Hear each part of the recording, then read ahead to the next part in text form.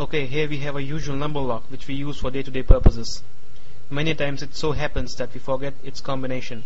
Trying each and every possible combination will take a hell lot of time, and it's not feasible.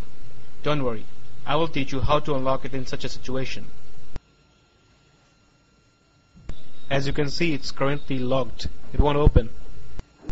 Now what you have to do is apply some pressure on the lever in the direction it gets unlocked. And while applying the pressure, you have to start turning the first wheel in clockwise direction. A point will come when it will get stuck on a number. That's it. Now move on to the next wheel. Similarly, start turning the second wheel in the clockwise direction and wait for the wheel to get stuck on a number. Then proceed on to the last wheel.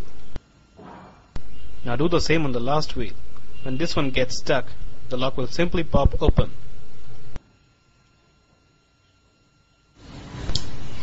And bingo!